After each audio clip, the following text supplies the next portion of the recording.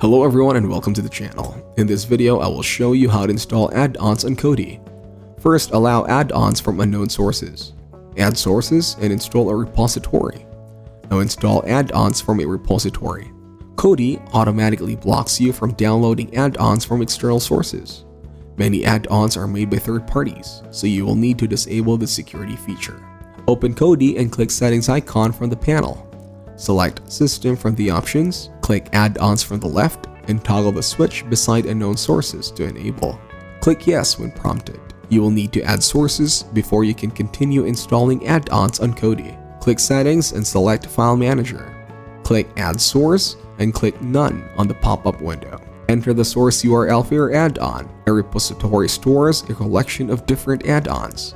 Developers use them to manage and update add-ons as new ones becomes available. After installing the crew, using the steps outlined above, follow the next steps to install the repository. Return to the Kodi home screen and select add-ons. Select Install from the zip file. Select Crew from the left panel.